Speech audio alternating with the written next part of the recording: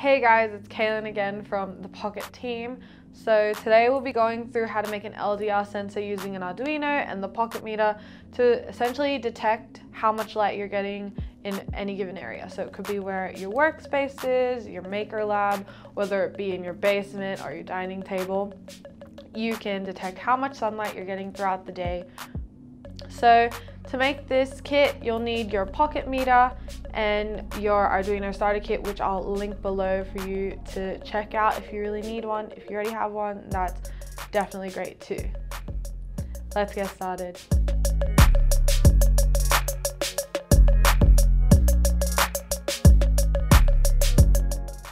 So we'll start by going through everything you need. So first you'll have your breadboard, your Arduino, obviously your Pokit Meter to log the data. Then this is a 1K ohm resistor. This is the LDR sensor, so it's a light dependent resistor. And then you have your 2 longer cables and 4 shorter cables, and obviously the cable for your power supply. So usually I connect this to an adapter and just plug it into the wall, but you can also plug it in to a laptop, whatever you prefer. And that's it. So next we'll start by pinning everything to the breadboard. So we'll pin the resistors first. So to make it easier for you, I'll put the schematic on the screen so you can see it whilst I'm doing it, so it doesn't seem so confusing. But so first I'll have it this way. I'll just pin this one here, and then in series next to it you put your LDR connecting to it. Okay, so with this, the light will essentially hit the LDR here and it will make this resistance change. So that's how essentially we're going to log the data. Next, you'll have your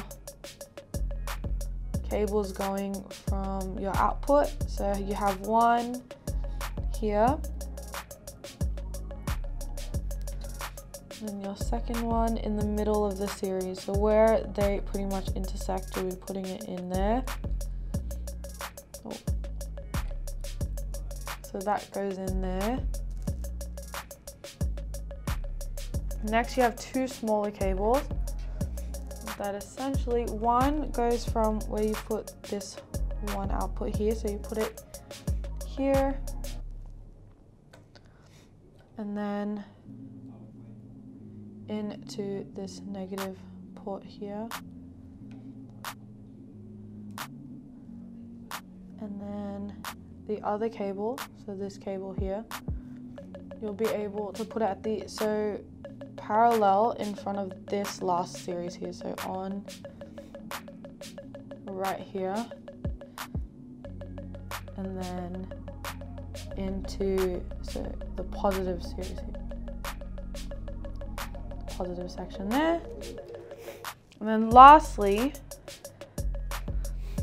you have to connect your Arduino. So essentially the Arduino is only being used as a power source at this point because the Pokit Meter does all the logging. So you're going to connect it into the analog section.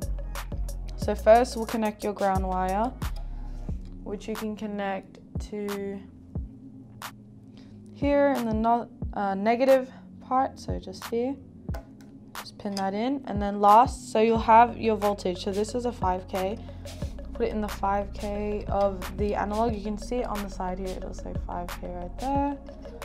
And then have this going in to the positive section here.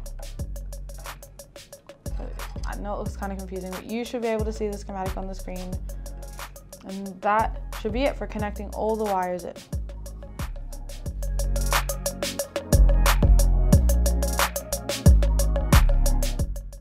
Okay, so you have all your wires connected. So what I've done, I've added the power supplies. I just have it connected to the wall with its cord to the adapter. So that's connected there, and then I have all the wires in. So next, to log, I'll connect our Pokit Meter. So here's the Pokit Meter I have ready. You have your negative and positive.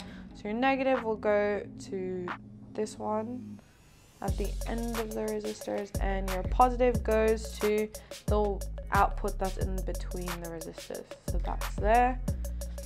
So we'll start logging. I've already started the log, but you can see it here, it's already logging. Had it logging earlier just to test it out for you guys. So have it logging here. To imitate what the sun would do, I have a ring light to show you what would happen. So right now it's pretty dark in the room. Can't really tell, there's no sunlight. I have the windows closed. And then I'll turn on the ring light. So obviously it's pretty bright in here now. And then pretty far away, I'll get closer to the LDR and then further away.